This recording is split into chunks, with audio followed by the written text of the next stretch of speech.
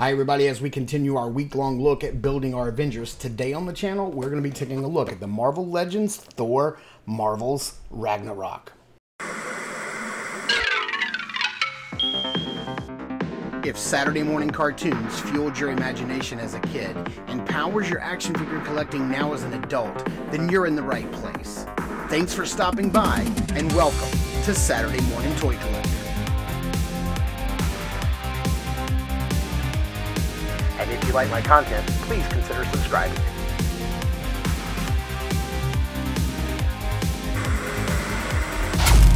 Alright, here's a closer look at Thor in the package. Now this is Marvel's Ragnarok, but to me this is a classic Thor, and thankfully they give us the classic Thor head. I'm not really happy that the eyes are bright red. I understand that that's, you know, signature to Ragnarok here. I don't know a lot about this character. I don't know much about him at all, but I'm glad that he looks like classic Thor. You've got the classic Thor head. You can switch out his robotic hand, and I love this swinging Mjolnir effect. It just looks great. So this is going to be a perfect Thor to go with my 20th anniversary Hulk and Cap and Iron Man, and maybe one day they'll give us a 20th anniversary Thor. Spinning around here on the side, you can see some nice artwork there, same artwork there, and then same artwork there, and then there's a little write-up, and if you want to read that, you can pause it right there and do so. But I am ready to get this guy opened up and see everything he comes with and see how he stacks up against the other Avengers we've been looking at all week.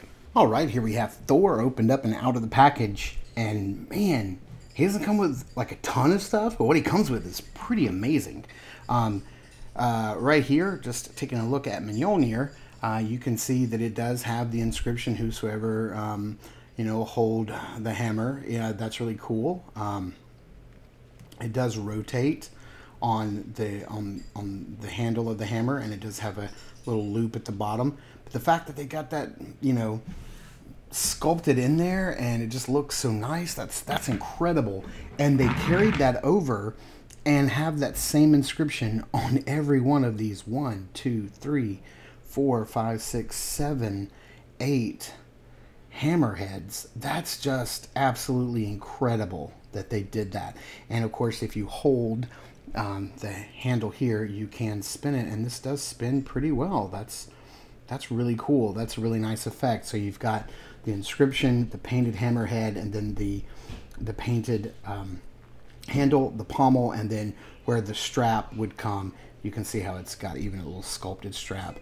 Little clear plastic swirling effects on the inside, which makes me think that this whole thing, minus the hammerheads, because they look like they were inserted in each one, it looks like all of this might be that clear plastic. Yeah, it looks like even the handles are, and they just painted on top of it. So that's super impressive. That's probably one of the coolest accessories I've ever seen in my life. He does come with a left gripping hand to replace the robotic hand over here, and he does come with an additional head. So this is like your regular Thor head, except the eyes are red and there's no white in there, and there's no pupils. You do have that marbled swirly kind of silver on the helmet, which does not look bad to me at all. Kind of looks appropriate. You do have the wings, which are very soft and pliable, but they look nice and very nicely sculpted. And then you have his hair, and I see just the faintest hint of some lighter dry brushing on the hair as well. Taking a closer look at the head sculpt that comes on him, you can see that same kind of marbled swirly silver for the helmet. The wings are just as soft and pliable as the other ones are, and the hair is still nicely sculpted, and nice lighter color dry brushing on there. Turning it around here on the front, you can see, like if we get this out of the way, you can see that it's a fully sculpted robotic eye socket, jawbone and teeth sculpted onto the head. The eye is more exposed, and you do get more of a grimacing look on his face, but you see the eyes a lot more, which is really cool. You have some nice silver for the circles, and even though we have a brown belt, like the gold part of the belt is even like a different color gold, and it says, you know, it's got the T on there. There's some very nice vein work sculpted into his arms.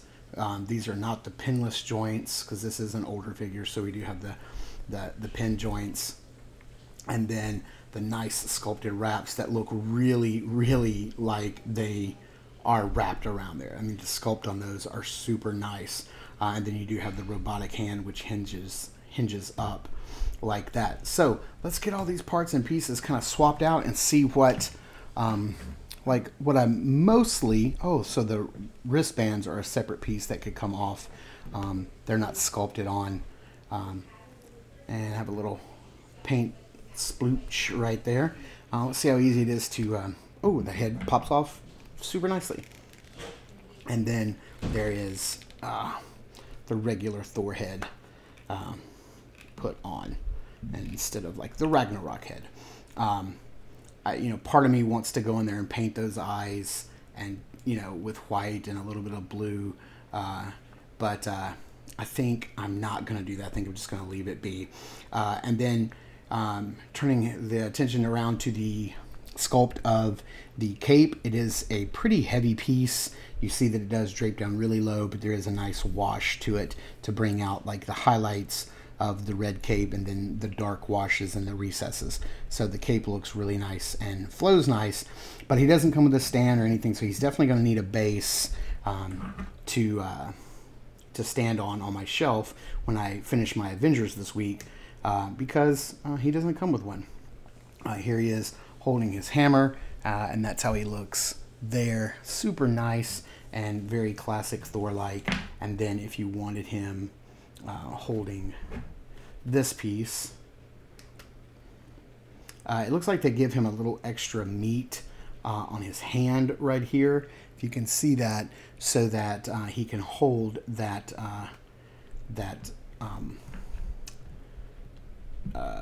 strap, because this is a heavy accessory. And there you have it. That's what he looks like, twirling his Mjolnir around and ready to do some damage. So he looks really, really nice. Let's go ahead and get this hammer in his hand, because I think this is how he's probably going to just go on my shelf, is just holding aloft the mighty Mjolnir. Like something like that. That's probably how he's going to go on my shelf. I would have liked like some lightning effects or something like that, but you know what? I've got so many lightning effects that I can find something that I have to work. So let's get this guy standing up straight. Hopefully he'll stand up for us and not fall over. And let's bring in the other Avengers that we've been looking at this week. And I think he's going to, because, he is a god, I think he's going to be standing a little bit taller. And I am right. He is standing taller than Iron Man. He is standing taller than Captain America.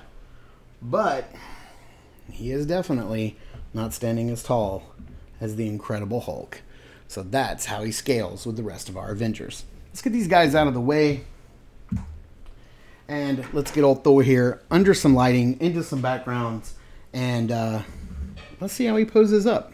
It's been quite a while since I've had a Thor figure, and I'm digging this one. I love the classic style of the costume. I think he fits in nice with that 20th anniversary. Who knows if we're going to get any more 20th anniversary figures at this point. I haven't seen or heard of any others being announced or anything like that. So I don't know if this, oh yeah, I think we have seen a few more. Like, aren't they making like a Toad or something like that?